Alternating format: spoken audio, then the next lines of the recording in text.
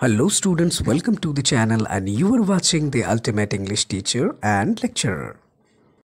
Students, in this video I will discuss the introduction of the story of a shipwrecked sailor by Gabriel Garcia Marquez.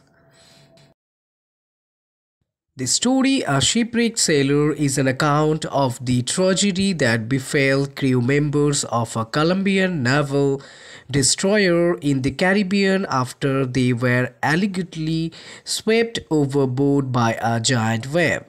Luis Alessandro Velasco, a sailor who spent 10 days on a life raft without food or water, was the lone survivor. This story was originally published as a 14 consecutive day series of installments in El Espectador newspaper in 1955.